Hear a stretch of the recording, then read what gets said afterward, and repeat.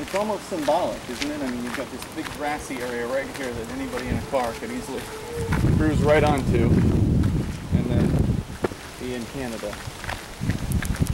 Well, I think it demonstrates the lack of threat of this area, like this idea that everything they want to clamp down on is people crossing the border and terrorists, and yeah, it's pretty quiet up here.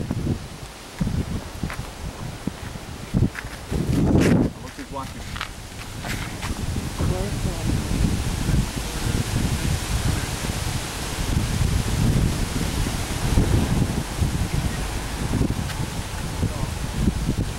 Play a game called Find the Camera for this cave. Yeah, where is this one? Down the street. There it is. Where?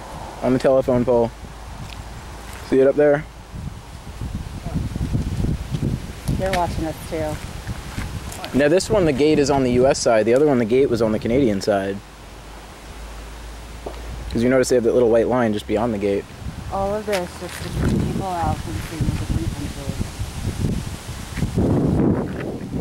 It's so different over there. Oh. It says arrête instead of stop. Which is interesting because... Yeah, that's true. Well, I'm sorry, we couldn't stop because we didn't understand French.